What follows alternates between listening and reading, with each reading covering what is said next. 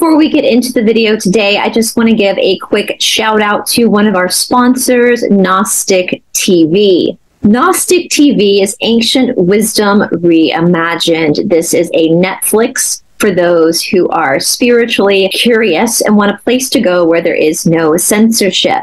I personally am doing a whole series on Gnostic TV called The Esoteric Explorer, where I am providing exclusive content to Gnostic.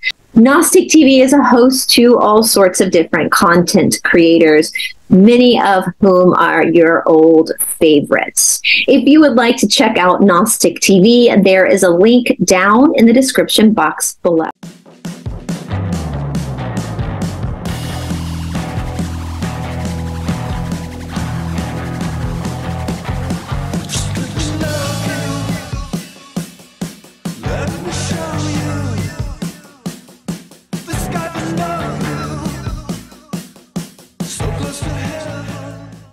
All right, you guys, we're going to do this episode a little bit differently than how I normally present my deep dives, because this isn't really a deep dive video. This is more of a discussion video. Now, with that being said, I am going to give a little bit of a backstory for our friends from other countries who are not familiar with this story. If you're an American and you're not familiar with this story, then I'm going to ask, what rock have you been living under? Because this story, especially as of recently, has been gripping the American pop culture. It's a cultural phenomenon case. It's an incredibly baffling true crime case. And a lot of people have a lot of very different opinions over this particular case. And so I really, really want to talk about it because I personally have been obsessed with this case since it was first reported in 2015. Now, this is the case of Gypsy Rose Blanchard. And Gypsy Rose Blanchard was released from prison on December 28th, 2023, after serving 8.5 years of a 10-year prison sentence for unaliving her mother. Now, Gypsy Rose Blanchard was a victim of Munchausen by proxy. Now, I am aware that it does go by a different medical term now, but I'm going to continue to call it Munchausen by proxy because that is the term most of us know, and it's the most recognizable term. For those who don't know what that is, the definition of Munchausen syndrome by proxy is a psychiatric disorder in which a parent or other caregiver seeks attention from medical professionals by causing or fabricating signs or symptoms of illness in a child. Now, it's Munchausen syndrome by proxy because there is also a Munchausen syndrome in which a person enacts these illnesses, these fake, fictitious illnesses on themselves. And this is, again, a way to get attention. And this is basically what Gypsy's mother, Dee Dee, was doing to her for her whole life. I'm so fascinated by the psychology behind all of this that I have a lot of opinions myself over this. And again, you guys, I'm not a therapist. I'm not a licensed therapist. So these are just strictly my opinions. And the reason why I'm setting this up as a premiere is so that you guys can share your opinions in the live chat and discuss your feelings on this case as well. I will just ask that you guys just be kind and respectful to each other. When I opened this channel almost 4 years ago, I opened it so we could look at these crazy stories and have respectable conversations about different perspectives over these particular stories. And just the level of ABUSC, I'm trying to watch my words for YouTube's algorithms, but just the level of ABUSC I personally have received in the comment sections, and I've seen some of you guys receive from random people in the comment section has been very appalling. So please just make sure you're respectful to each other. It is absolutely fine to have a totally different opinion from me or from anybody else in the chat. But when people resort to name calling, that basically means that they don't have a strong opinion and they don't have any evidence to back their opinion. So just be very respectful of that. And yeah, debating is totally fine, but I want us just to continue to be kind to each other when we're in that debate. No name calling. If there's any name calling, you will be blocked from this channel. We don't play that game here. So let's get into this case. I'm going to give a brief intro into the backstory of Gypsy Rose so that you guys who are not from the United States, who aren't familiar with this story, kind of know what's going on. Now, with that being said, there are multiple documentaries out there about Gypsy Rose. There is a multi-part documentary created by Lifetime that just came out. I've watched it. It's really well done. And you can find that on Amazon Prime. I think it's called Confessions from a Prison or something. Just if you go on Amazon Prime and type in Gypsy Rose Blanchard, it'll pop right up. There's also an HBO documentary called Mommy, Dead, and Dearest. And there's also a made-for-TV movie called The Act about this case. Because again, this case has taken this country by storm because it is so horrific and it is so baffling. And I think most of us just want to know how this happened. How did Gypsy Rose fall through the cracks? What was she supposed to do in order to free herself from her perpetrator? From what I understand from Munchausen by proxy specialist, she is the only case on record to free herself from her perpetrator by unaliving them, which we're going to get to. All right, so let's just start at the beginning of Gypsy Rose's life. Gypsy Rose Blanchard was born on July 27th, 1991. Her mother was a woman named Claudine, or Dee Dee, as she goes by, Dee Dee, and her father was a man named Rod Blanchard. Now, something's really important here because we're going to see her mother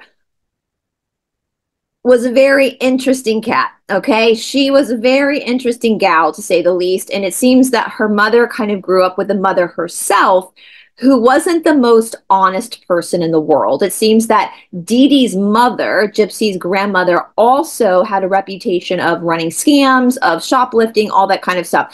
And Dee Dee was the youngest of 6 children.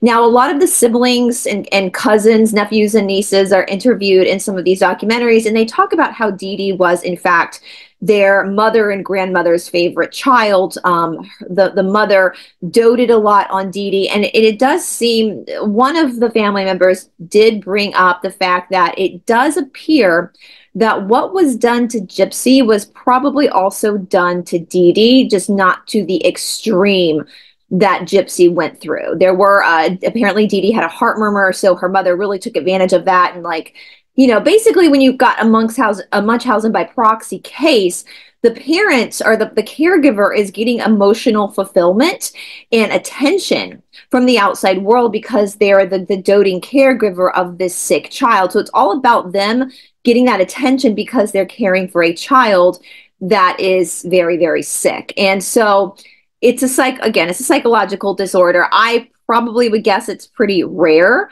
If we have any therapists or anybody who specializes in this disorder watching right now, please feel free to leave your thoughts and opinions in the comment section. I have reached out to some therapists that I would like to come on and discuss this case from a clinical perspective because, again, I'm just a layman when it comes to this, but I find it all very, very fascinating.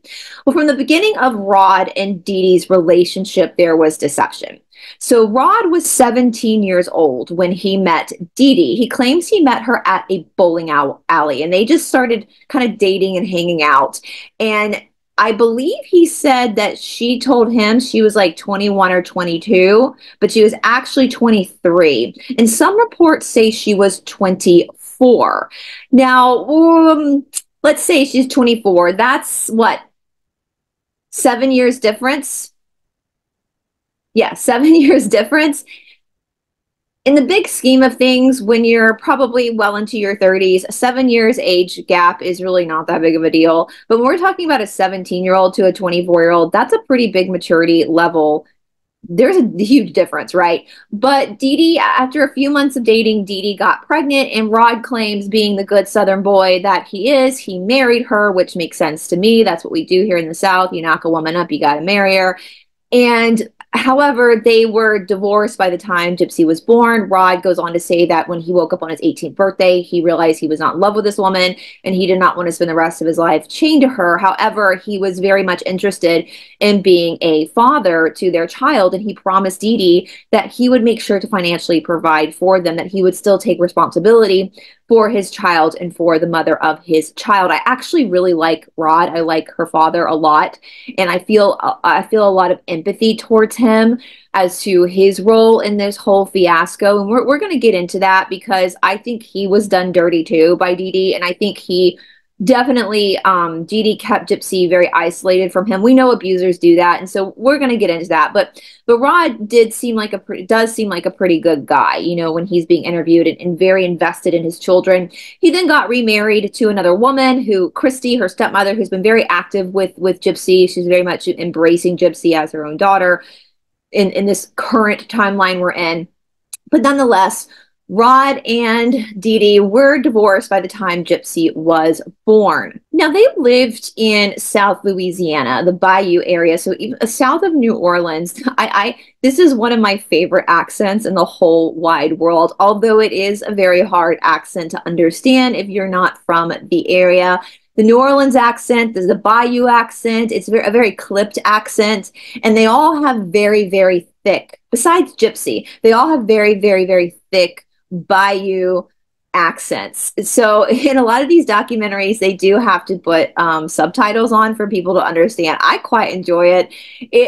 You know, the coast of South Carolina, where my mom's family is from, the Geechee Gullah people have a clipped accent too. It's different from the New Orleans accent, but I think I just love listening to them talk because it's such a specific accent to a very specific area. But with that being said, because of where they lived in this very much down in the bayou, in order for Rod at a young age to make enough money to support himself, he had to take jobs that required him to travel a lot. And it looks like he maybe, correct me if I'm wrong, but just from the documentaries, it looks like he works in like oil, does stuff with like oil maybe. I'm not 100% sure, but he does have to travel a lot for work.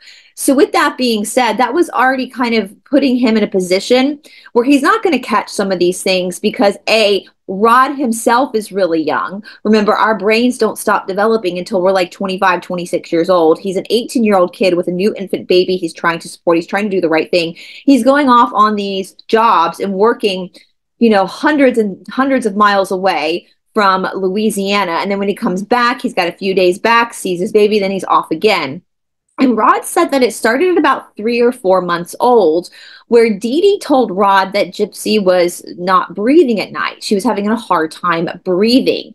And so she immediately was diagnosed with sleep apnea, or apnea, however you say it, and had to sleep with an actual breathing machine, which I find really fascinating. I kind of always assume that this disorder happens more to people who are older, and especially to people who are perhaps slightly overweight. I haven't really heard of this as being a common occurrence in infants or kids. But as we see with a lot of these medical doctors moving forward, you know, their hands are kind of tied. We're going to get into some of the doctors and why didn't the doctors do anything, or, you know, because most of the doctors, from what we see, did suspect that something was wrong. They just didn't know what. But regardless, Gypsy Rose at 3 or 4 months old was put on a breathing machine as a tiny baby. Dee Dee had moved back in with her parents at this point, and even her grandfather, Claude, talks about this machine beeping and alarming the parents that Gypsy had stopped breathing, so they would have to go wake her up. Now, one of the real medical issues that Gypsy actually had was a wandering eye, or a lazy eye. Now, I'm not quite sure what the proper medical term is for this condition. I know there's a big Latin term for it, but I'm just going to speak in layman's terms. And we do see this in some of her pictures as a young child. And again, I'm not a medical professional, but this doesn't seem like something that's that uncommon. It does need to be treated. It's just when the eye just kind of wanders. And it can, if it's not treated, it can eventually cause blindness, but usually it's caught pretty quickly because you can actually see it with the pupil. You can see the pupil wandering. And usually they start with the kids in glasses, and sometimes there's some surgeries that are involved, but once it's caught, it can be corrected. You know, we're not living in the dark ages, right? It's these issues that happen to a lot of us can end up being really bad, but when caught can be course corrected pretty easily. And a lot of the therapists and Munchausen by proxy specialists that have been interviewed on some of these documentaries have stated, and I'm paraphrasing, that they believe this is really when the Munchausen by proxy kicked in. Because typically, from what I understand, in these Munchausen by proxy cases, normally the child, something will happen, right? Like the child will get sick, they'll have, a wandering lazy eye, or maybe they'll have a little bit of asthma or something. And when the parent, typically the mother, takes the child to the doctor, they start to receive attention for taking care of this sick child. And usually that's when it starts to snowball, because once the child is healed and the problem is taken care of, there's no more attention on the parent. And so we have to keep this feeding, this fueling that attention seeking inside of the parent. And so a lot of these specialists do believe this is when the Munchausen by proxy really kicked in. I'm still got questions about the whole sleep apnea thing when she was a baby. I'm still questioning of whether that was legit or not, but we do again know that the lazy eye was legit. Now, it's also important to note that Dee Dee was a nurse's assistant. That's what she did professionally before she started Munchausen by proxy professionally, which we'll get into, which is how she ended up making her money at the time of her death. But because she was a nurse, or a nurse's assistant, she was very familiar with a lot of different illnesses and ailments that people went through. And so she could look up stuff and then learn how to kind of fake these diagnoses for Gypsy. Now, as far as Gypsy's education, this is what really breaks my heart. Well, the whole case breaks my heart, but this, and we're going to get back to this, because I think in some of there's been a lot of forensic people, therapists and stuff that I've watched, and I think they're missing a really key element about Gypsy. And we're going to kind of come back to this point, but Gypsy didn't really go to school. She, according to, I believe it was her stepmother, I might be wrong about that, but I do believe it was her stepmother that said Gypsy only really spent about half a year to a year in total in a school. And this was because Dee Dee was afraid that the school would not administer Gypsy's medicine appropriately. This was before the wheelchair. This was like when she was really young. So this was before things really started kicking up. Like at this point, all we really know about Gypsy health-wise is that she has sleep apnea and she has a lazy eye. So we're already seeing the control coming out of her mother to want to control Gypsy. And so she pulled Gypsy out of school. Now, what's interesting is when Gypsy was arrested in like 2015, there is a court video where she talks about, the judge asked her level of education, and she says second grade. And she was like, what, 22, 23 at the time. So it's not necessarily the academic perspective, academic schmacademic, like anybody can read a book and learn. What is interesting to me about this is her interaction with other children and her interaction with other adults. And I think that this lack of interaction with other children and lack of interaction with other adults is going to inform how Gypsy responds later in life, which again, we're going to get back to that, because once more, I believe a lot of forensic psychologists that are talking about her are missing this. They're totally missing this. She does not have a point of reference as to what it's like to be quote unquote normal, or to have like social interactions with other people apart from her mother. As time goes on, her mother starts to isolate her more and more and more and more from other people. And I know in today's world, a lot of people are opting to homeschool, and I totally get that. And thank God I'm in that respect, I'm not a parent. I don't have to make those decisions, because there is a lot of wackadoo stuff that's happening in our school systems recently. There is a lot of draconian measures happening in school systems as of recently. So I do not fault parents at all for wanting to homeschool. However, in my opinion, to play the devil's advocate here, one of the most important things about being in school is the education you receive outside of the classroom, meaning the education that you receive on the playground, the education you receive in social interactions, the education subconsciously that you receive from watching your friends who come from different family backgrounds and how they culturally perceive things. You start to gain autonomy by having these different experiences throughout school. In my opinion, that is the most important thing that school provides. It's not the academics. The academics are secondary, in my opinion, to the social interactions that you receive as a child, and it allows you to slowly grow more and more and more and more independent from your family, so that by the time university comes around, you're prepared. You know how to go off and live in a dorm with another person and handle disagreements and handle social situations, and you just have a more well-rounded approach to the world at large. If you're homeschooled your whole life, especially without siblings, especially without any type of after school activities to participate in to make sure you get that social education, you're not going to have a reference point to reality. And in fact, one of the specialists who spoke about this case said that a lot of Munchausen by proxy victims have a really hard time understanding fiction from reality, because their whole life has been one big fictitious plot from a person that's supposed to love them and protect them.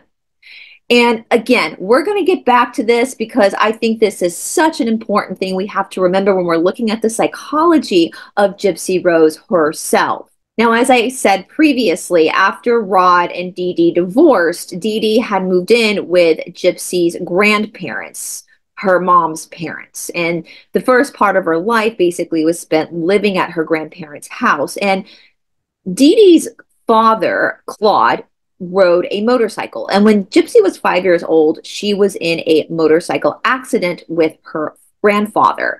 Now, the accident wasn't that bad. For all the accounts was she basically scraped her knee.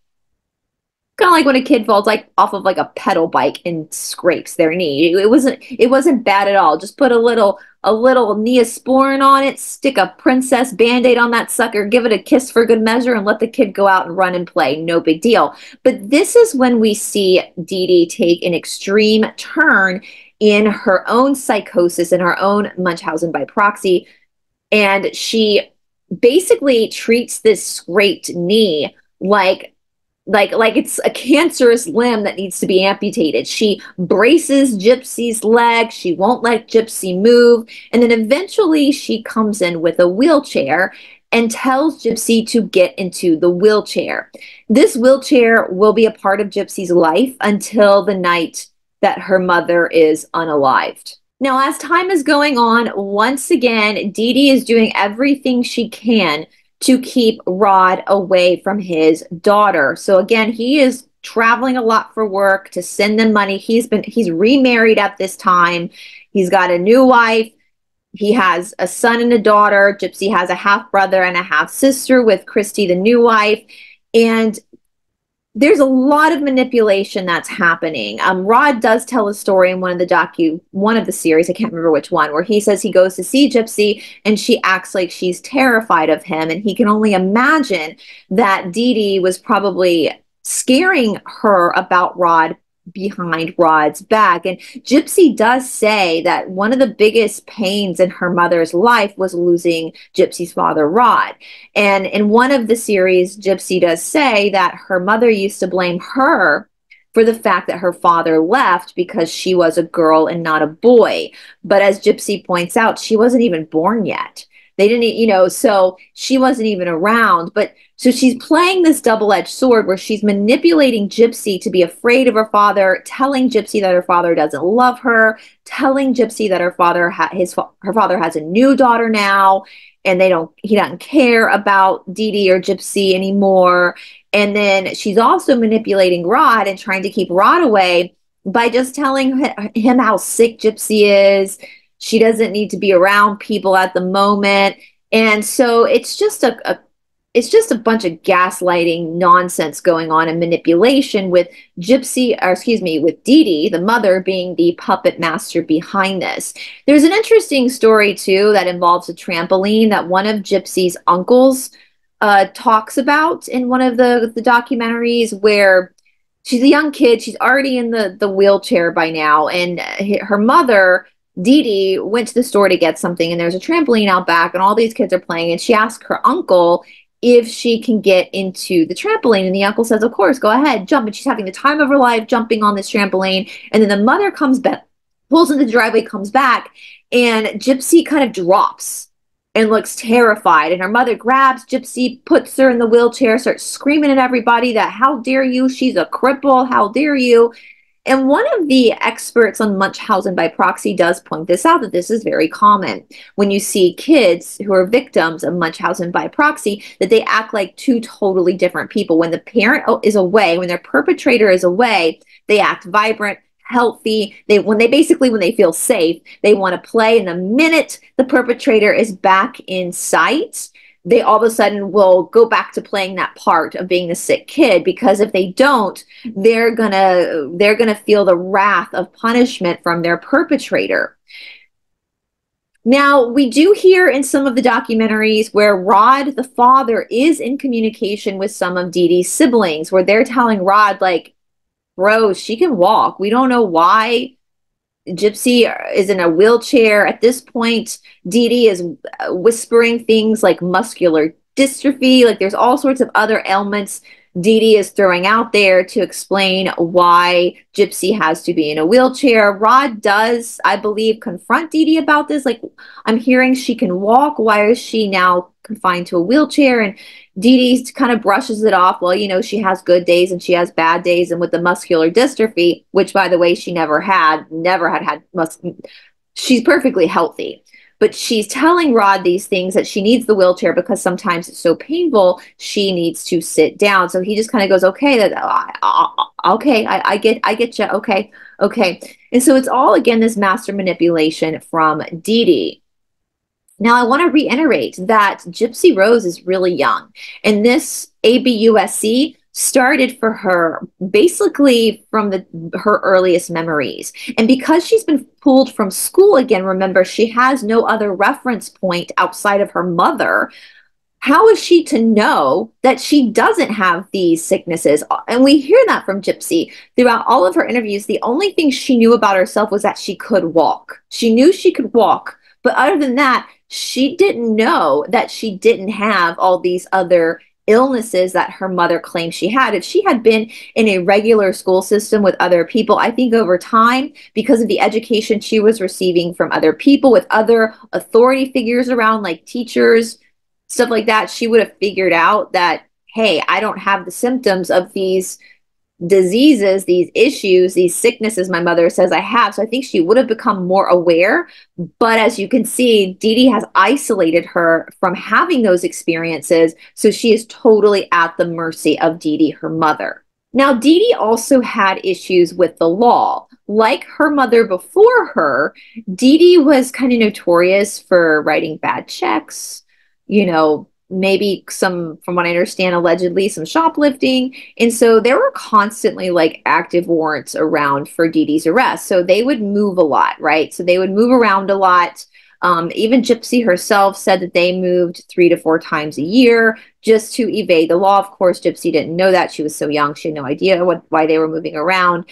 And then at some point at this time, and I'm not quite sure when this happened, Gypsy was giving a feeding tube. This is horrifying. I can't imagine how painful that must have been for Gypsy.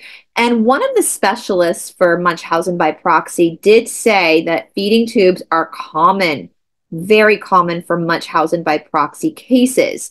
Now, in the records, it stated that Gypsy was afraid to eat. So that is why the doctors put in a feeding tube, which is basically they cut a hole in the stomach and they connect a tube to your colon.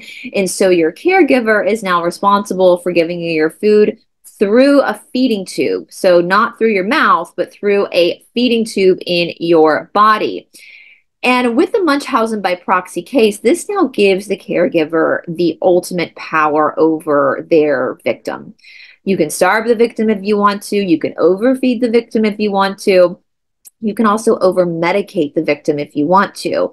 And as one of the forensic psychologists from the Hidden True Crime channel stated, in a lot of Munchausen by proxy cases, the parent, the caregiver, that's the one doing it to the child, actually does make the child sick. They will poison the child. They will do something. So the child legitimately does get sick. which usually ends up being a very, very baffling situation for the physicians, for the pediatricians, because they'll run all these tests on the children, which will all come back negative, but they can see the child is sick.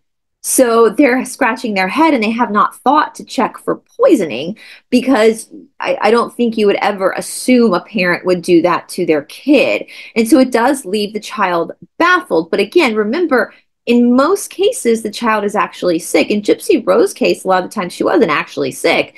She was just being made to feel like she was sick. And when she started to be given medications, I do believe that that did impair her in a lot of ways, because all these pharmaceutical drugs being pumped through you for diseases that your mother claims you have, which you don't actually have, probably messes a lot with your system. And now we've got this feeding tube, which who knows what Dee Dee can insert into Gypsy at this time that she has now this feeding tube. At some point, Dee Dee was in a pretty bad car accident, and she actually almost lost her foot. So she had to be hospitalized for a little while, and Gypsy was sent to live with her grandparents.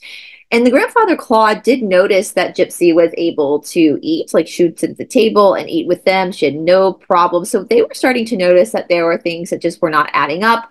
You know, away from her mother, Gypsy would not use her wheelchair. She would walk just fine. No problem. And again, she's very young at this point. So in Gypsy's mind, she doesn't really understand that what her mom is doing is a ABUSE and is also a con.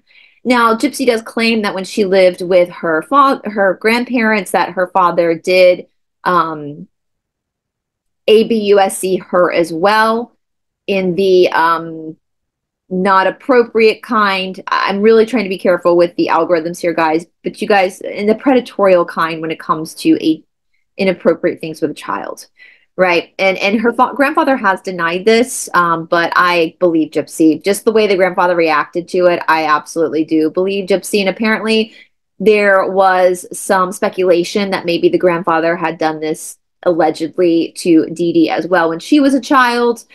Some of Dee Dee's siblings don't believe this, and they think this was something that Dee Dee trained Gypsy to say, and Gypsy doesn't. Gypsy believes 100% this happened, but they think that it was just a mind trick played on Gypsy by Dee Dee. I can see their point. I absolutely can see their point, but just the way that her grandfather responded to that accusation, in my opinion, makes him seem like he actually did do it.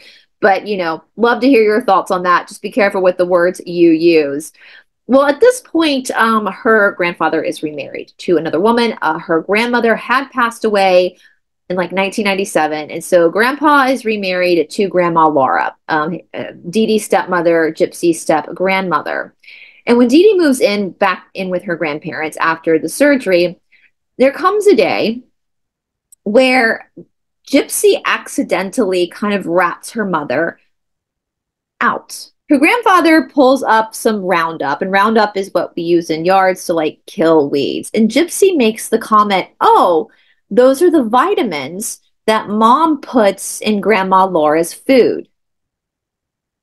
Now, Grandma Laura had been getting sicker and sicker and sicker. So we do see at this point Dee Dee using essentially poison to hurt someone. Well, Grandpa confronts Dee Dee. A big fight erupts. Dee Dee packs Gypsy up and they move about 2 hours away. And at this point, Dee Dee gets in touch with Gypsy's stepmother, Christy, Rod's wife, and basically tells them where they're living, but tells them not to tell her family. They have totally disconnected from Dee Dee's family. So this is when the intensity of the ABUSE gets even worse, because now Dee Dee she's totally isolated Gypsy. She rarely sees her father. She does now not see any of her aunts and uncles, grandparents, cousins from a mom's side. It is just Dee Dee and Gypsy. In 1999, while in New Orleans, there is speculation from Dee Dee that Gypsy now has leukemia. She makes a phone call to Rod and Christy and says she's got leukemia. We at this point see Dee Dee start to shave Gypsy's head. And Gypsy says that her mother would say that your hair is going to fall anyway. We might as well go ahead and cut it off and keep it neat.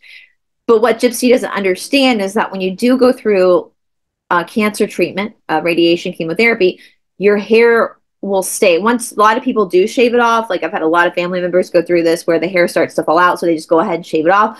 But it stays off. It doesn't grow back until the treatment is over. And so every few weeks, Gypsy's having to reshave her hair because no such treatment is happening. But from the outside looking in, with this little skinny, sickly girl looking girl in a wheelchair with a shaved head, it looks like she is on death's doorstep. And here's this heroic mother giving her life to take care of Gypsy. At this point, because Gypsy is sick, there's a lot of programs parents can get on to help them financially provide for Gypsy. So now Munchausen by proxy, in my opinion, isn't just Munchausen by proxy, but it's actually conning people too, which a lot of times, from what my research, what I watched other people say that specialize in this, is that a lot of Munchausen by proxy cases, there's no financial reward. The only reward that the parent is getting is glorification and admiration from other people watching her take care of her sick child.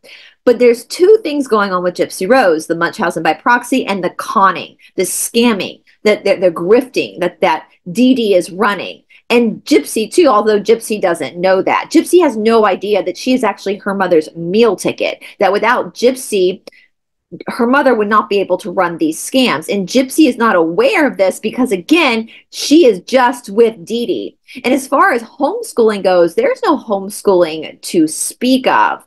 In fact, the only thing Gypsy did all day was watch Disney movies, which is going to give her a warped sense of reality when it comes to relationships. She had this idea that as a female, she's the princess and she needs a man to come save her, which is going to play into the unaliving of her mother. So Disney is literally the only education that this child is getting for most of her life. It's amazing the girl could even read and write. Well, Gypsy, the problem with Gypsy too for Dee Dee is that, like every child, she's going to get older. And so we start to see when Gypsy gets to her adolescent years, her preteen years, where she's being made to look even younger than she is. She's still wearing little kid dresses. She's being dressed up in Cinderella costumes. And most doctors said she would come in at like 12, 13 years old, but would act like a kindergartner because that is how her mother trained her to behave. And there was an interesting story about when Gypsy got her period. Her mother had never talked to her about a period. So when she got her period, she was horrified. She was bleeding. And so her mother made her wear an actual diaper instead of talk to her about tampons and pads. And then in 2005, everything shifted for almost the worst. We're getting to the climax of this story because on August 28th, 2005, Hurricane Katrina hit Louisiana, and everything shifts with this hurricane. But before we go deeper into the story, just a brief word from our sponsors.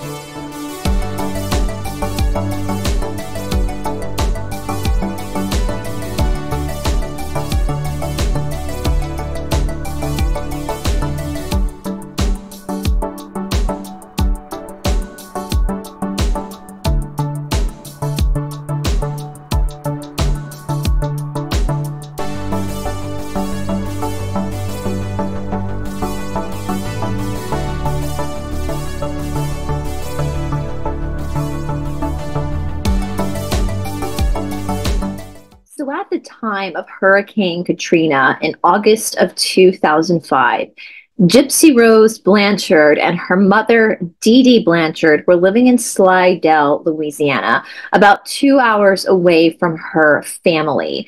It is safe to say that Gypsy was basically exiled from any other human being that could have potentially helped her with her situation with her mother.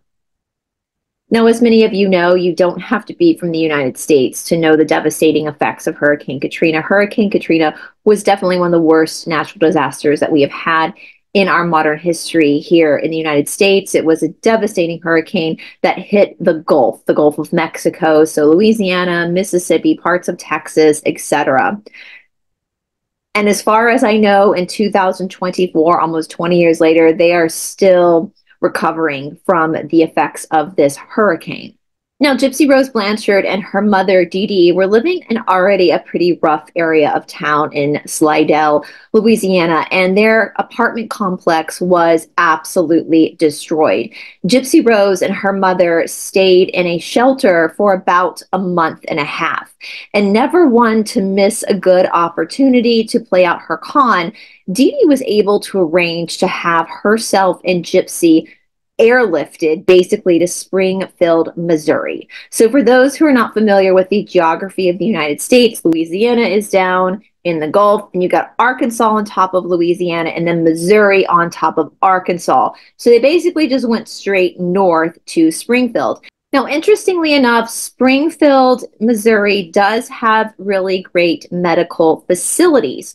So airlifting this child who looks like she's on death's doorstep, who's just lost everything because of this hurricane, seemed like a really good deed to do.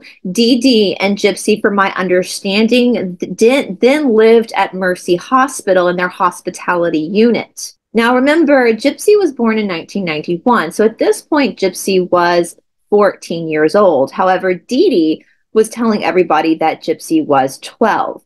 Now remember what I said earlier. Gypsy has no interaction with the outside world. Anytime she has interaction, any social interaction with anybody outside from her mother is there. And if you notice in a lot of the footage, her mother is constantly holding her hand, squeezing her shoulders, dominating control over what Gypsy says and the way that Gypsy behaves. I don't know if Gypsy realized this, because again, she has no reference point. She's not really, basically, we can say she hasn't really ever been in a social situation where her mother hasn't been there too, for her to develop her own autonomy. We also know that, as Gypsy claims, she was often coached by her mother on things to say. So as we're going to see, as we get into the Missouri area where things really start to take a turn, Gypsy's age is going to be changed at least 3 times. Now, because Gypsy doesn't go to school, because she doesn't have any real interactions, when her mother tells her she's an age, she believes she's that age. She actually doesn't know that her birth year was 1991. So by her mother telling people she's 12 and telling Gypsy she's 12, it's pretty believable. And besides that, you know, Gypsy's wheelchair bound. She's had her head shaved. She looks and acts a lot younger than most 14-year-old girls. Gypsy did, however, know that there was some sort of dishonesty going on, because not only did Gypsy know she could walk when she couldn't walk, but she would hear her mother tell people that her life expectation or expectancy was short. So at first she heard when she was really little that she was only expected to live to age 7. Then she heard that she was expected to live to age 15. And then she heard she was expected to live to age 20. So Gypsy already kind of knew something was off, but I'm just going to remind you guys, she didn't know. She wasn't in on the con like her mother was. She had no idea what Munchausen by proxy was until she was in prison. The only thing she knows is that she can walk and that her mother keeps changing her life expectancy. Okay, so keep that in your mind. And I ask you to think back to your own childhood. I know most of you watching probably had a pretty normal childhood, just like me, as far as like going to school. But I do know about abuse, though, which we're going to talk about that later on in the episode, and the behavior patterns around trauma. But you kind of just take what your parents say as fact. And sometimes things that are pretty obvious to us as adults might not be obvious to us when we are children. After all, our brain isn't fully developed until the age of 25 anyway, and we do most of the time have a pretty deep trust in our parents. So Dee Dee starts to take Gypsy into these doctor's appointments, into a pediatrician, all these specialists in Missouri. And this is where, for the first time, we're really seeing Dee Dee hit some major obstacles. Now, we know back in Louisiana that her parents were questioning, her family was questioning a lot of Dee Dee's choices. But beyond that, she always had a pretty reasonable explanation as to why Gypsy was in a wheelchair, all that kind of stuff. But here in Missouri, it's a different story. When we get to the pediatrician, he's the first one that kind of notices there's some red flags.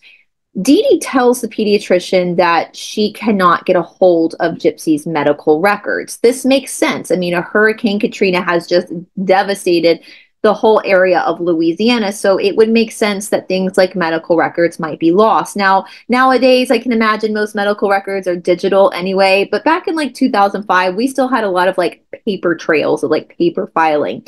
And I'm sure the doctor was like, okay, I get it. You guys been through a hurricane. You've lost everything. I totally understand that your medical records are gone. However, she starts to give the doctor a list of all of Gypsy's ailments: asthma, muscular dystrophy, cancer, cerebral palsy, all these things. The doctor from these interviews I've watched said the thing that stuck out to him the most was cancer. That was the most concerning. And so he was relying on Dee Dee to be the historian of Gypsy's medical procedures.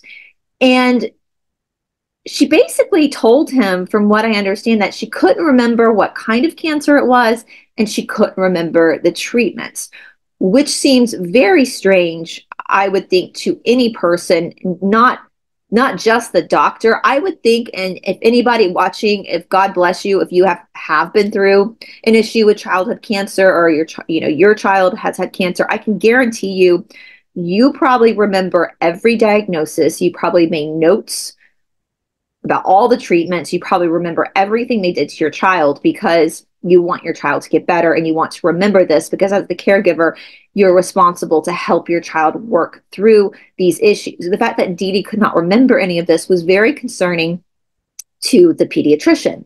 And so the pediatrician said, okay, what we're going to do is we're going to run all these tests. We're just going to start from the beginning, and we're going to run all these tests on Gypsy just to get to the bottom of what's going on. So he does that. He runs all these tests, and all these tests basically come back saying that she's perfectly healthy. There's nothing wrong with her. Meanwhile, during this time, her father, Rod, and her stepmother, Christy, are frantically looking for Dee Dee and Gypsy. Remember, Hurricane Katrina has just happened. There are so many people who lost their lives. And Christy even goes on in the multi-part docuseries on Amazon Prime. Christy goes on to say that she actually even called a local news and gave her number publicly. There was a place back in that time where you could call and like leave your contact information when you're looking for someone. So you'd call up and say, I'm looking for Dee Dee and Gypsy Blanchard. Here's my phone number. Please call me if you know anything about the location of these two people. So for like 2 months, her father and stepmother had no idea where she was, didn't know if they had survived the hurricane. And then finally one day, Dee Dee just casually calls Christy. It's like, oh yeah, we're fine. We got airlifted to Missouri. I cannot imagine the stress that her father must have been on, even though her father had very little contact with Gypsy because of the mother's isolation. I cannot imagine how stressful that must have been for him. And then probably the relief he felt when he realized they were not only safe, but had been airlifted to another state with a really good medical facility. So meanwhile, all of Gypsy's tests come back normal. So her pediatrician decides that he is going to send Gypsy to a specialist, a pediatric neurological specialist. This specialist is the one person who actually writes in his notes that he suspects that her mother has Munchausen by proxy.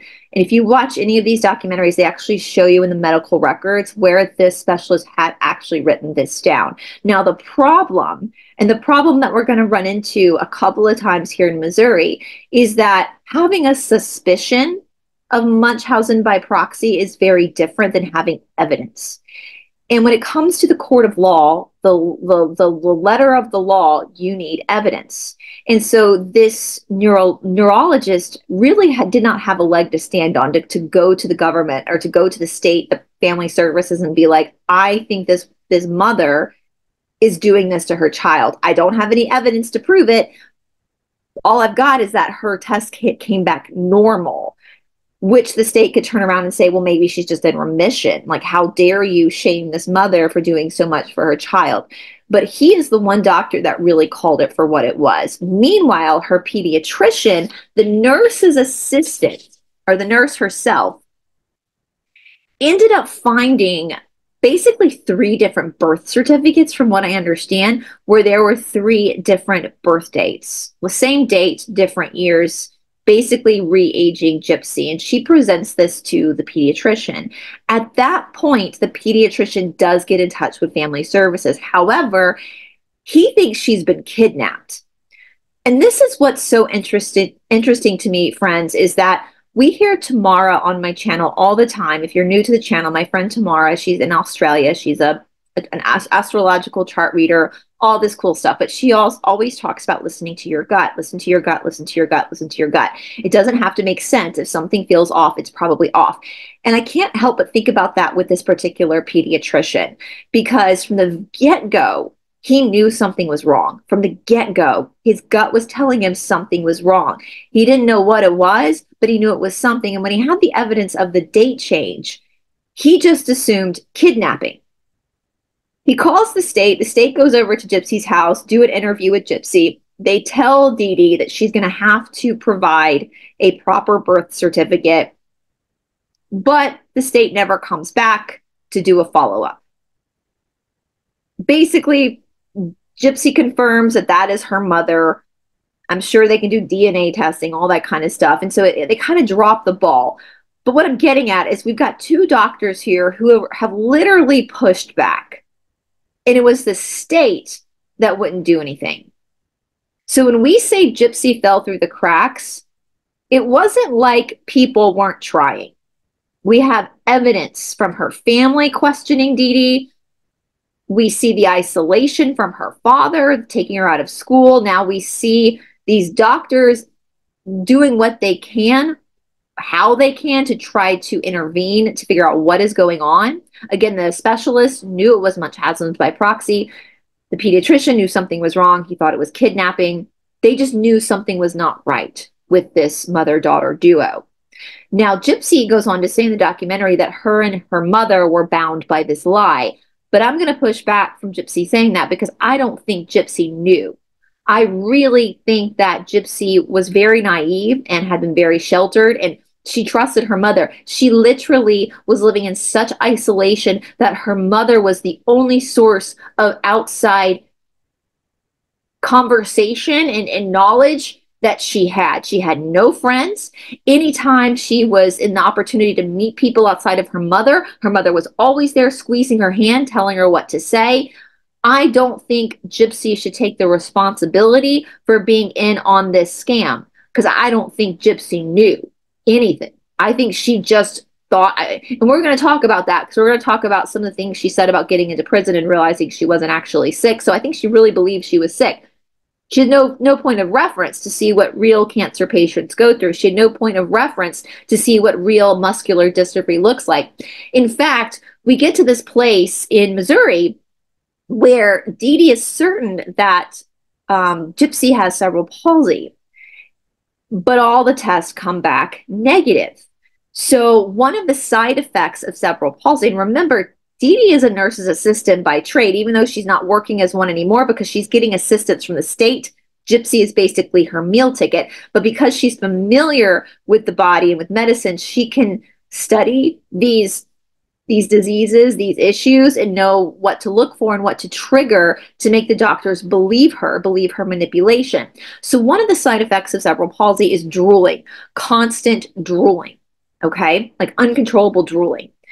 And so Gypsy retells the story of how her mother coated her lips in Orajel to make her lips and her mouth go numb so that she would drool.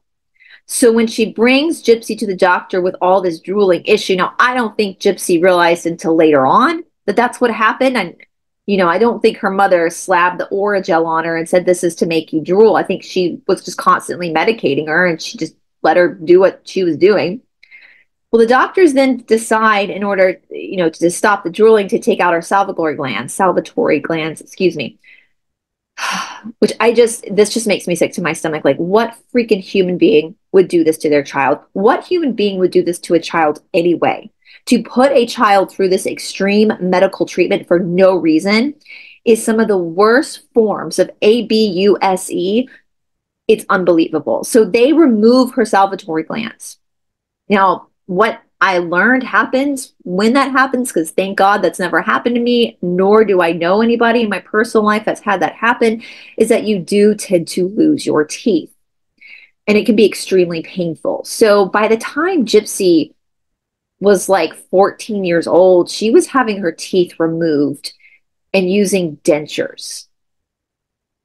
This woman is sick. This woman, talk about someone who doesn't have a soul. Now, something Gypsy spoke about in the more recent documentaries is her addiction to Vicodin. And I don't blame her. Like, I don't judge her at all for being addicted to Vicodin. Listen, I think most of us who are watching this, if you've been alive for a significant amount of time, I'm sure there has been some point in your life where you have experienced extreme physical pain, whether that is with a broken bone, or heaven forbid, you're somebody who's actually been through cancer or been through muscular dystrophy or been through several or have cerebral palsy, whatever it may be, or been just sick for a long period of time. I know I've dealt with a lot of extreme digestion issues. When you are in physical pain for a prolonged period of time, it affects you in mental, I mean, it can cause such mental anguish. And the problem with painkillers is that you do develop a tolerancy.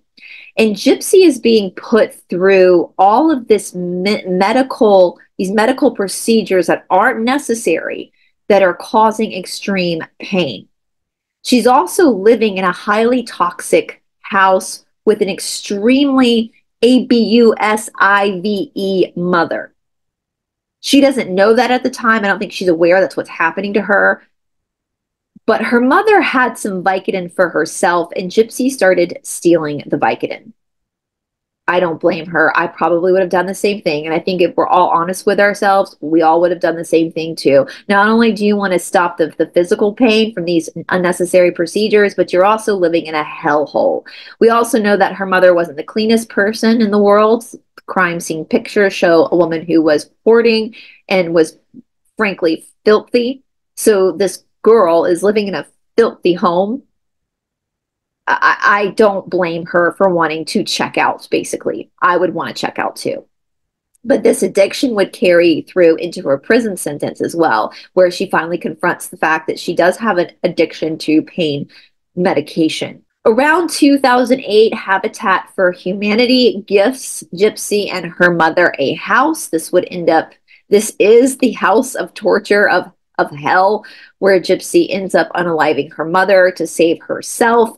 This is the first time that the duo have really had a permanent home of their own. They've been pretty nomadic up to this point because of Dee Dee's penchant for stealing and having warrants out for arrest, and trying to isolate her and Gypsy from people, other members of their family that would be able to pick up on what's going on. Not only have they now conned Habitat for Humanity, or not they, Dee Dee, not only has Dee Dee conned Habitat for Humanity for a new home, they've also, again, gotten so much assistance from the state, from different state programs. And of course, they have tapped into the Make-A-Wish Foundation, which is a foundation here in the United States for children who are very sick or are dying, where they get to do what they want to do. And of course, she takes the opportunity to take Gypsy on trips to Disneyland, or Disney World rather, in Florida. And again, this is what Gypsy is raised on, is Disney movies. Gypsy is a 14, 15, 16-year-old girl. I didn't watch Disney movies when I was 16. You know, I was watching Dawson's Creek. Her developmental hormonal age, she should be starting to want to watch more grown-up shows and have boyfriends and more dynamic female friends and be gossiping about boys and bras and all that kind of stuff. But instead, she's being forced to continue living this lie that she's a lot younger than she actually is. There was also a neighbor down the street, which we're going to get to. I'm going to read a little something in a minute, that she kind of, I think she felt like this girl was her friend, but I think she felt like she was her friend because they said some nice words, like hello to each other, you know, but that's just how desperate Gypsy was for a social circle away from her mother. It makes sense. She's coming to the age where she wants to flee the nest and go out on her own. I know most parents want to raise their children to be able to be functioning members of society once they're age appropriate to become functioning members of society. And a part of that education is parents loosening the reins on their children as they get older and allowing them time to spend time with their friends their own age and boys their own age, and giving them more responsibility, like maybe different chores in the house, so they start to learn how to manage life on their own. But Gypsy, on the other hand, is still being treated like a 5-year-old. It's like her mother's trying to keep her always young. And this is for many reasons. One, this is Dee Dee's meal ticket. This is how Dee Dee remains getting assistance from the state, getting money from the state, because she's got a dependent. Gypsy is her dependent. Around this time too, and I'm not sure exactly where this falls in the timelines, so just make sure you watch all the other documentaries if you want exact timeline information. But we know around this time, Dee Dee does have Gypsy ruled mentally incompetent. So what I'm suspecting is going to happen is that when finally Dee Dee can't change her birth certificate anymore, she's going to be able to show the state that Gypsy is still a dependent on her. And so she's going to continue to have this money coming in from the state to support her and Gypsy, because she's mentally incompetent, she's going to rely on Dee Dee to provide for her. Meanwhile, we have the father, Rod, sending money to them constantly. We also know now that Rod was perpetually sending Gypsy letters and cards and toys and presents, and Dee Dee withheld all of that from Gypsy, making Gypsy firmly believe that her father didn't love her and wasn't interested in her at all. With their Habitat for Humanity house, it is also noted that the windows were blacked out, so that I'm assuming nobody could see Gypsy actually walking around in the house. And then her 18th birthday comes around, and on her 18th birthday, Rod, the father, calls the house to wish his daughter a happy 18th. It's a big year, right? You're now an adult. 18, that's a big birthday. And so when Dee Dee answers the phone, she tells Rod not to mention to Gypsy that Gypsy is actually 18. Rod's confused about this. Like, of course she knows she's 18. This is a big day. I want to wish my daughter, my firstborn child, a happy 18th birthday.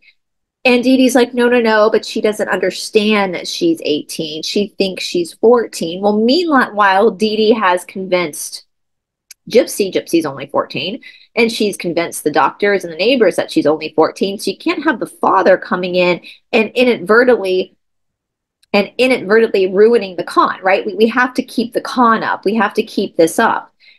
When Rod gets off the phone with Dee Dee, at this point, he realizes something is wrong. And so he's planning the 6-hour drive from the bayou of Louisiana up to Springfield, Missouri, because something isn't right. Basically, he never makes it because Dee Dee manipulates the situation. Again, this woman is a master manipulator. Maybe I'm not doing Rod's story justice, so I do encourage you to go back and watch all the documentaries to really understand Rod's perspective. For me, in my opinion, after watching all the documentaries, I feel really bad for her dad. Her dad seems like a really nice guy. At this point, he's basically juggling 2 families. He's got his second wife, Christy, their 2 kids, and then he's also sending money, tons of money, to Dee Dee to try to support Gypsy at the same time. He's being kept from Gypsy. He's also got to make sure he's involved with his other 2 kids. And plus, he travels a lot for his job. So I do have a lot of empathy for this father. And at this point, he's finally kind of fed up. But Dee Dee being Dee Dee, she worms her way out of the situation with Rod driving up to Missouri to really figure out what's going on. Meanwhile, Gypsy she believes now, her mother's convinced her that her father wants nothing to do with her, that her father's got his new family, he wants nothing to do with Gypsy, he doesn't love her, all that kind of stuff. That her father, Gypsy even tells a story that her mother convinced Gypsy that her father actually beat them and like picked her up as a baby and threw her, which now she knows wasn't true. So she had this kind of disdain.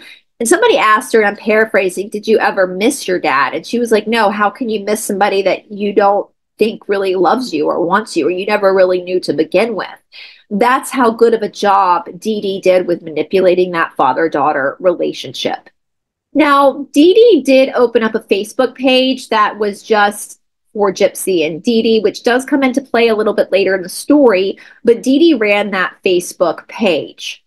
Meanwhile, Gypsy was gifted a laptop from the Leukemia Society. So she was gifted her own laptop. And she states that she thinks her mother believed that she was on like Barbie websites, like looking at toys, when really what Gypsy had done is she had gone onto Facebook and opened up her own Facebook account that was private, like a hidden Facebook.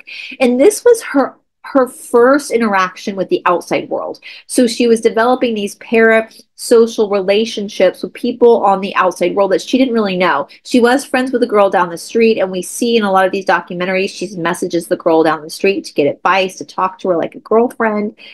And at this point, she's starting to flirt with boys because she's super interested. Of course she is. She's like a 16-year-old kid. She's interested in boys, you know? And so this is her first interaction with the outside world, where she should have all this time, she should have been at school growing and developing with the kids in her class and experiencing these milestones with other kids her own age, instead of finally at the ripe old age of 16, 17 years old, she's finally doing that on Facebook.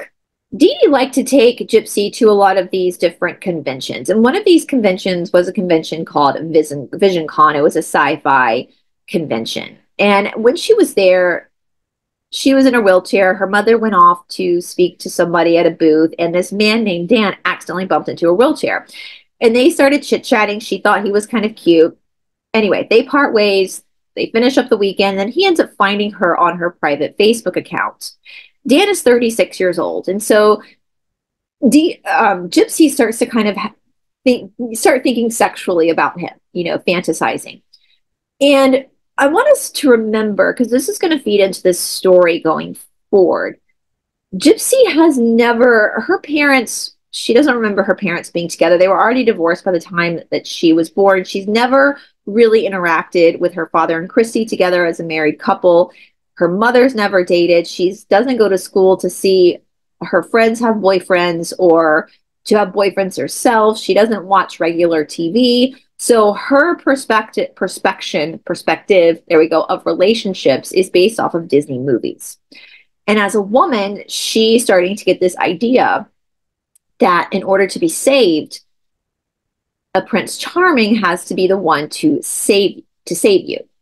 She never, as she even says, she never sees people fight in Disney movies. She doesn't know that arguing is part of a relationship. Listen, listen, Gypsy.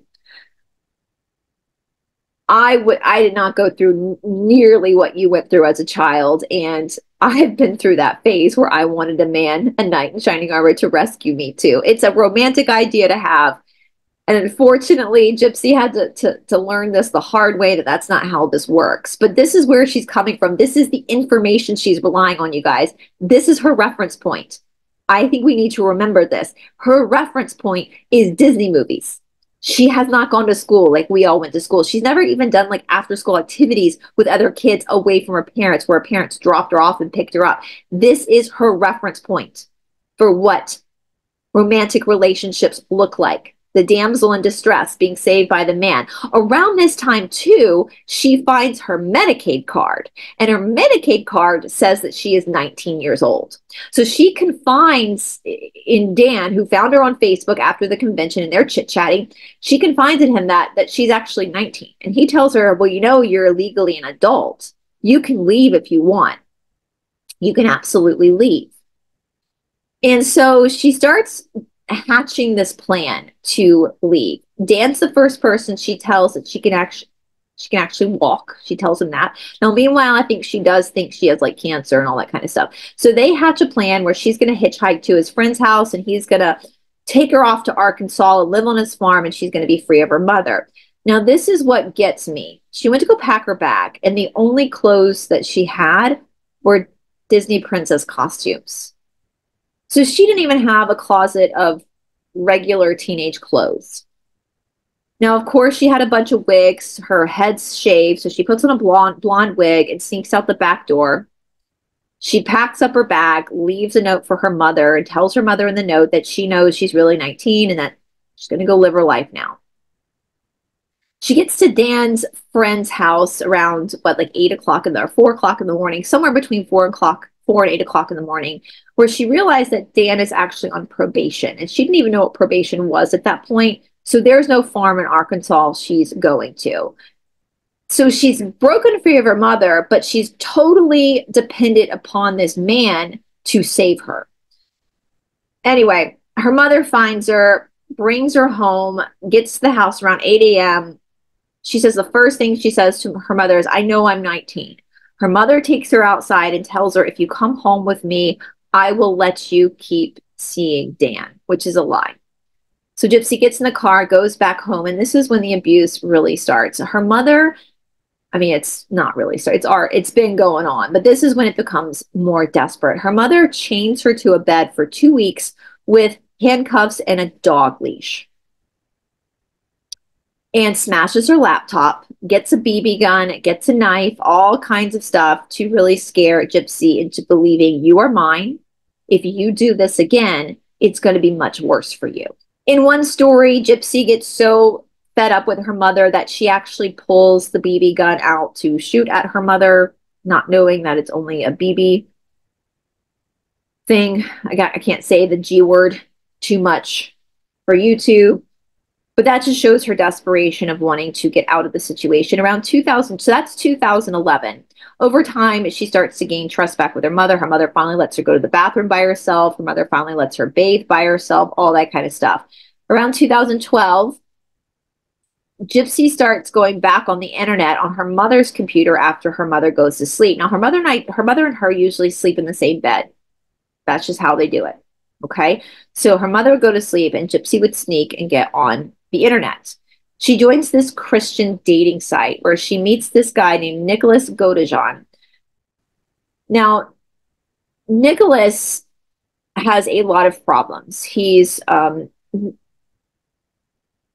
mentally slow.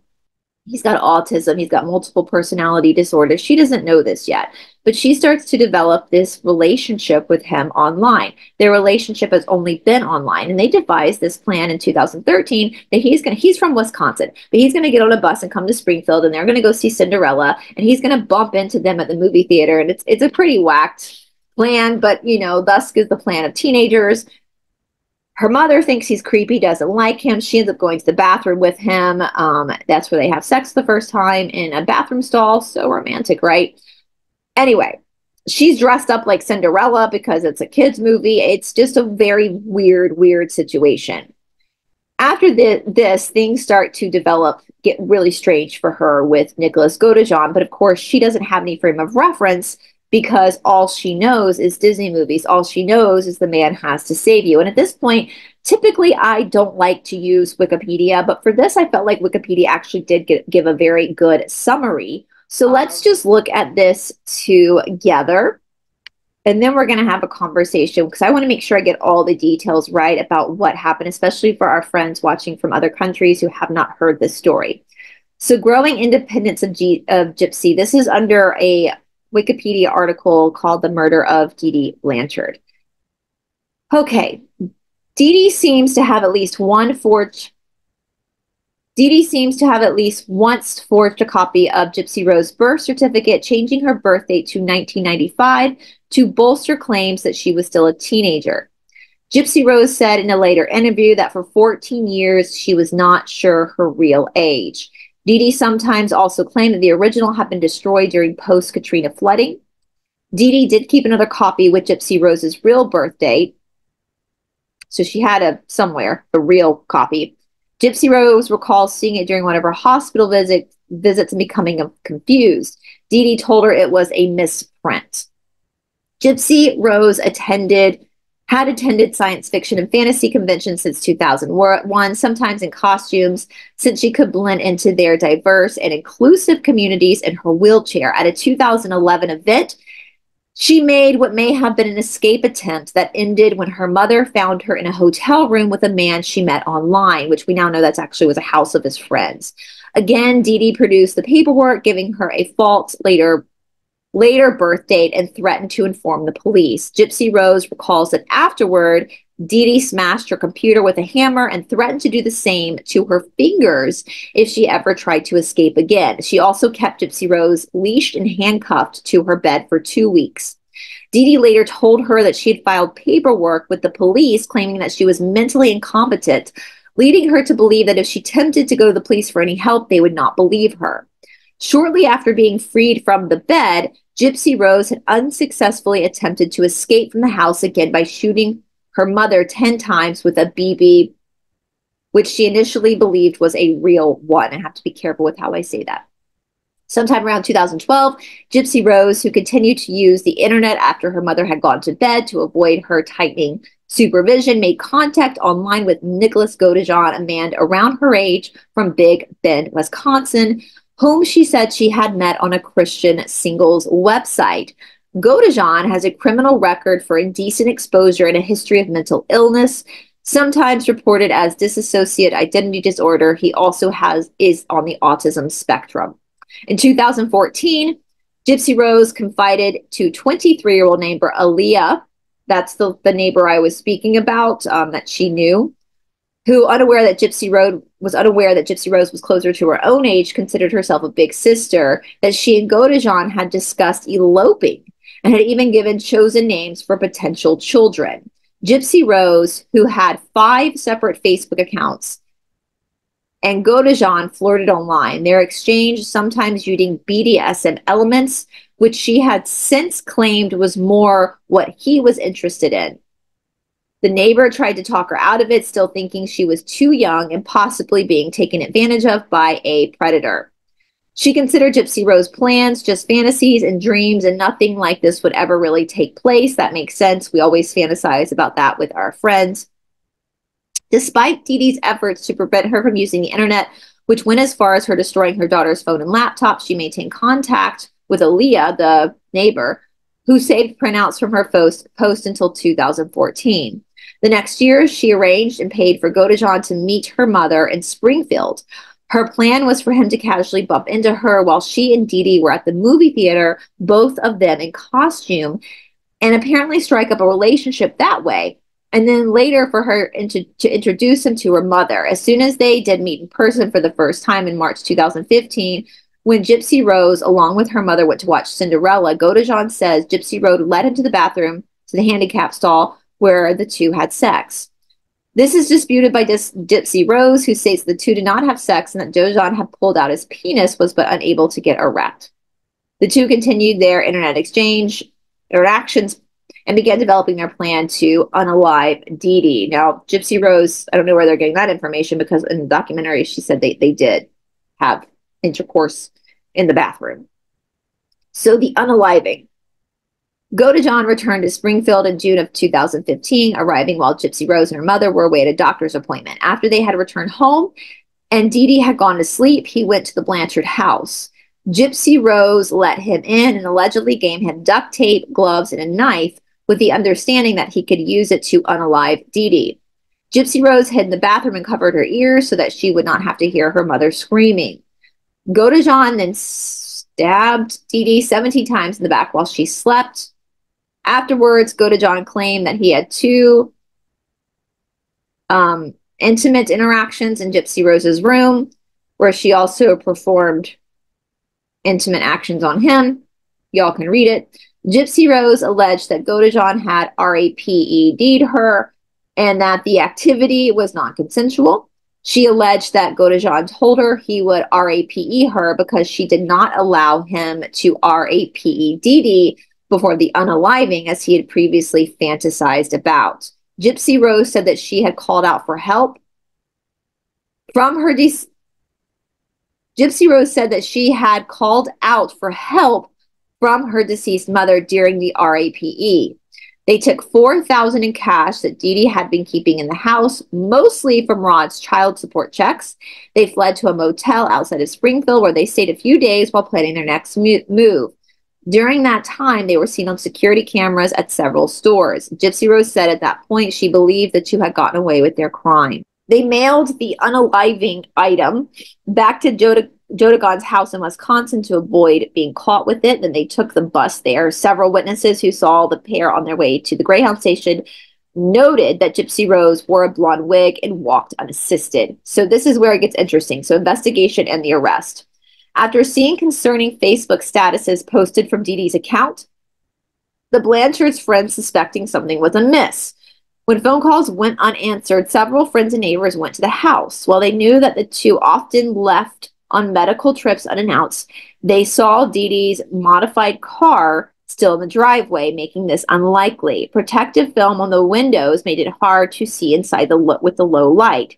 No one answered the door, so the gathered friends called 911. When the police arrived, they had to wait for a search warrant to be issued before they could enter. They allowed one of the neighbors present to climb through the window, where he saw the inside of the house was largely undisturbed and that Gypsy Rose's wheelchair was still present. Now, those Facebook posts said something like the BITCH is dead.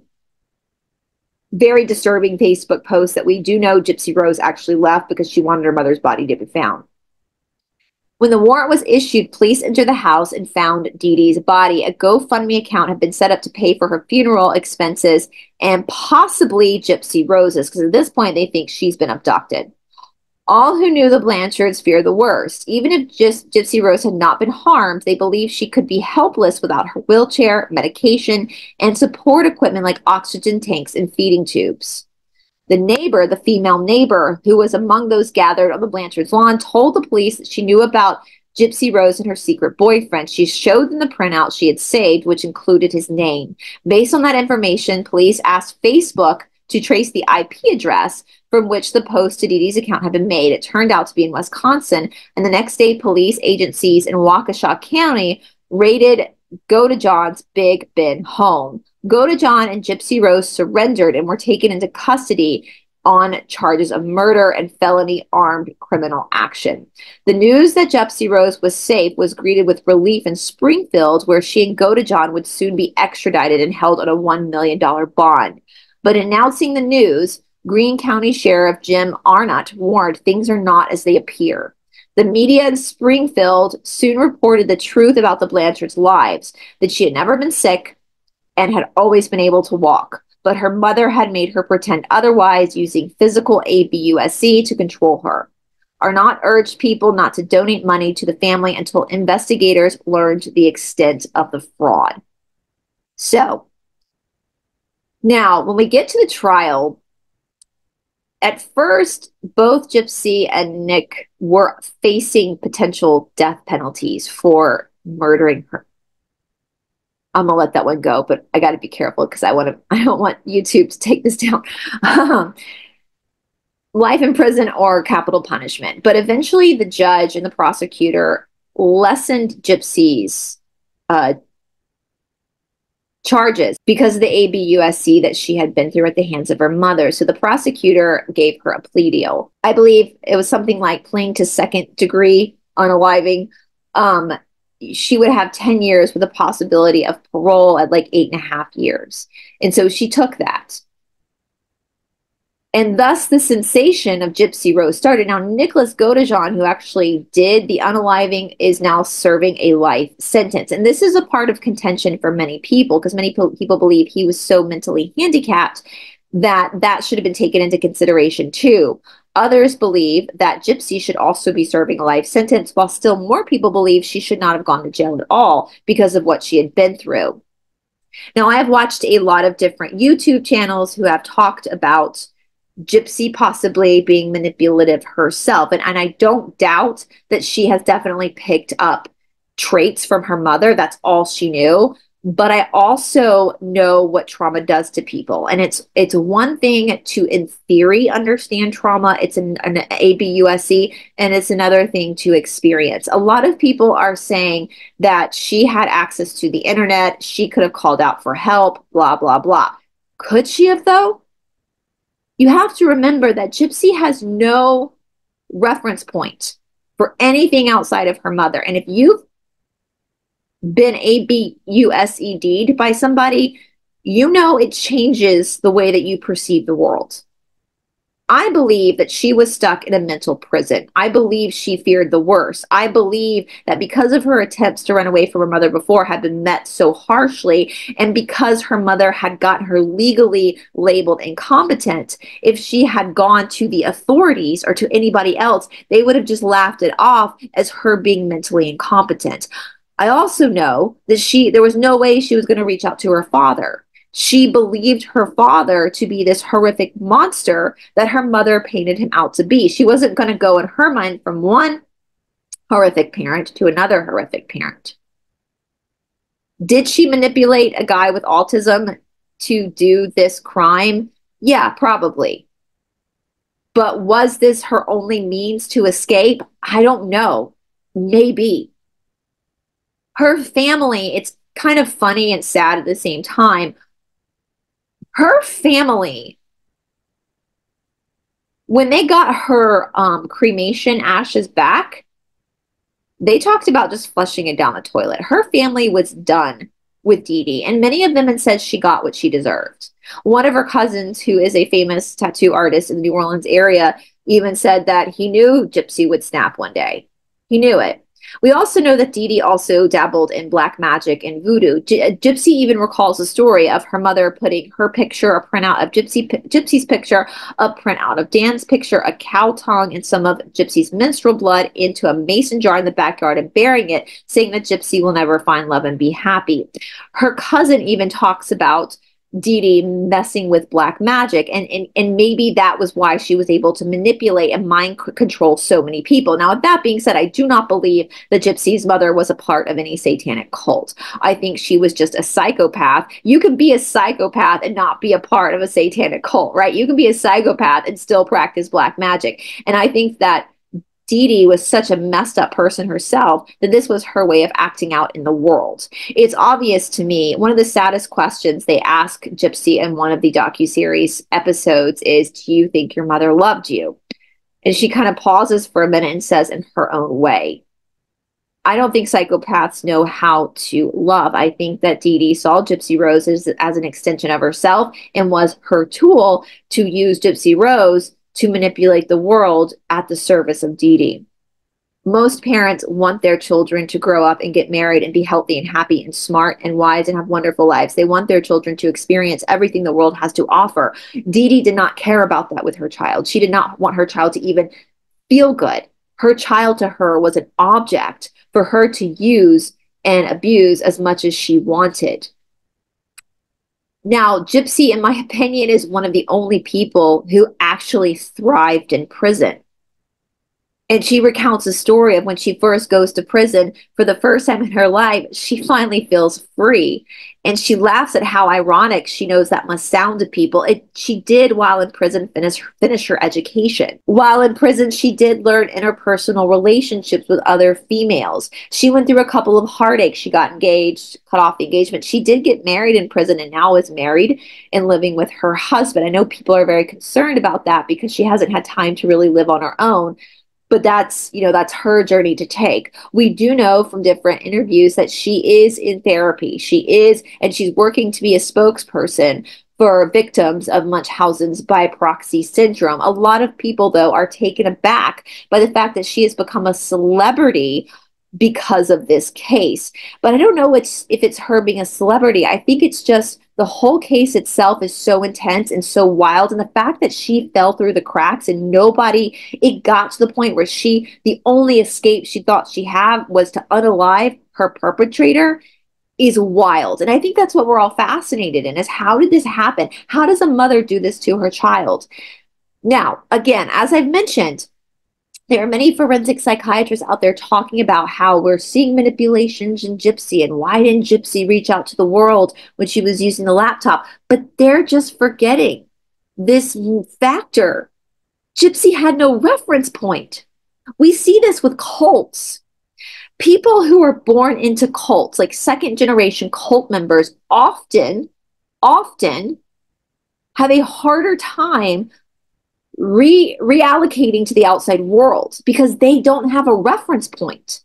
They don't have a time of life where the cult wasn't involved. For Gypsy, that cult was her mother. She doesn't have a memory of normal life. She doesn't have school to fall back on. She didn't have teachers to fall back on, friends to. She had no comprehension of what that reality was like. So for her even to understand that she could have reached out for help wasn't a part of her reality. We have to remember that she's not a child that was abducted from a normal life and then brought into a situation where she developed Stockholm syndrome and then over time could reference back to the way life was before. So is Gypsy manipulative as an adult? She probably does have some manipulative traits because that's what she learned from her mom. But I do know from what she has said is that she's working on that. She is working on that with the therapist. I do know that from the Munchausen by proxy specialist that children that come from this type of environment typically do have a hard time with reality and fiction. And so what might appear as manipulation, what might appear as lying to us, might be her just sincerely being confused and using the only thing she knows to use to navigate life. But again, my friends, as she has stated, she is actively in therapy. She took trauma classes in prison. She is actively in therapy now because she is aware of the fact that these issues are going to come up. The only problem is in her being aware of the fact that she doesn't have a reference point to know what is right and what is wrong. She's actively working with that with her father, Rod, and her stepmother, Christy, where she is totally enmeshed with her father now. So now she has an incredible support system from her father, her stepmother, and her siblings. She's also got the support of many of her cousins and aunts and uncles from her mom's side that were estranged from her that knew she was in trouble. And so she hopefully over the years is going to get her bearing and is going to be able to, the best of her ability, heal herself and bring herself back to a place of somewhat of normalcy. Do I think that she will ever be free of the trauma or free of the CPTSD or PTSD she suffered from her mother? No, I think she's always going to have flashbacks, always going to have to be self-checking herself, having that self-awareness, because most of her life was spent. This is the first time she got out at the end of December 2023. She's only been a free woman for a couple of weeks for her entire life. But because before she was, remember, prison for her was freedom compared to the life she was living with her mother. This child, this woman, has never known a day of freedom. She's never known a day of freedom. Give her some grace. She's 32 years old now, and she is trying to do her best. Is she going to make mistakes? Absolutely. But oh, by the grace of God, so are we all. Is she going to say inappropriate things on social media? Absolutely. Is it maybe a little troubling that she's a celebrity coming out of this situation? Maybe so, but not for the fact that she's a bad person, but for the fact that she has a lot of shit she's going to have to work through herself, right? And it's going to be really hard for her to have to do that in front of the world. Is her marriage to her husband, Ryan, going to last? I don't know. I don't know. But they're two consenting adults. And if it doesn't last, it doesn't last. But that's the least of our concerns. Now, a lot of people believe that she has the possibility of being a repeat offender and going back to prison. I understand why they're saying that, because some trauma victims just repeat what their perpetrators did to them. But I don't know. It does seem like Gypsy is genuinely trying to do the right thing. She's genuinely trying to learn how to live an integral life. And again, we have to give her a break. She didn't know. Like I said in one of the interviews, she said she didn't even know that she didn't have cancer until she got to prison. She didn't know that she wasn't sick. Imagine that, my friends, if you will. Have some empathy. You think you're dying. Your whole life, you have been cut off from the world. You've not been able to go to school, have friends, have sleepovers. Come on, my girls watching. Like, we used to do slumber parties all the time. She never got to do that. She never got to skin her knee on the playground with her friends. She never got to braid her friend's hair while her friend braided hers. She never got to snicker about the cute boy or hold a boy's hand at lunch. She never learned the economy of bartering at lunch, trading your dessert for somebody else's dessert.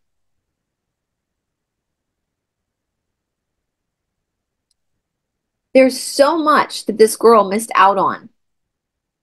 She never got to experience being in sports, running around with a team, going to the pool with friends in the summertime, going to camp.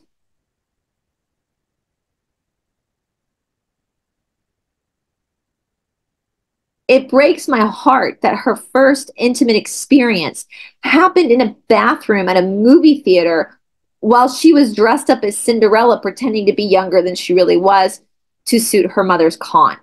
It breaks my heart that she grew up in a house that was filthy and was forced to sleep in the same bed as her mother well into her adulthood. It hurts my heart that she never was allowed to take baths by herself until later on. It hurts my heart that her mother never taught her about periods, never told her what that was. In fact, in one interview, she said her mother told her you get pregnant by kissing a boy. So she didn't even know where babies come from, probably until she got to prison as a 20-something-year-old adult. So, for all the manipulative tactics you think Gypsy is showing, for all these inconsistencies in her story you think that is a red flag, you must remember that this girl has no reference point. She grew up in manipulation. She grew up in lies. She grew up on the run. She grew up isolated. And in my opinion, in my humble opinion, it is mighty powerful that she is aware of what she doesn't know. That even though she doesn't have a reference point of what normal looks like, of what morals look like, of what right and wrong looks like, even though she doesn't have that reference point, she's aware that she doesn't have that reference point. And she's working her damnedest to try to find a reference point so that she can be a good person in society, so that she can be helped, so she can help others who are victims of Munchausen by proxy. So I think we all just need to give her a little bit of grace. Is she going to make mistakes? Absolutely. But you know what? I'm 41 years old and I'm still going to make mistakes. So are you. All right, you guys, I know this was a rather long one. I hope that makes sense. Again, for all of my friends watching from other countries that are not familiar with this case, what I gave you was a basic rundown. I really encourage you to watch the Prison Confessions docuseries on Amazon Prime, created by Lifetime. There's also the documentary on HBO called Mommy, Dead, and Dearest. And there is also the reenactment called The Act, with actors playing out this story. That's pretty good. Also, there's obviously countless YouTube videos out there of people recapping this story too. It's fascinating. It's so fascinating. So anyway, respectfully, let me know your thoughts and your opinion in the comment section if you're watching this after the premiere. I can't wait to go back and look at the chat on the premiere either to see what you guys are saying. Also, do you think Nicholas Godejohn should have a lighter sentence? Let me know. Talk to y'all soon.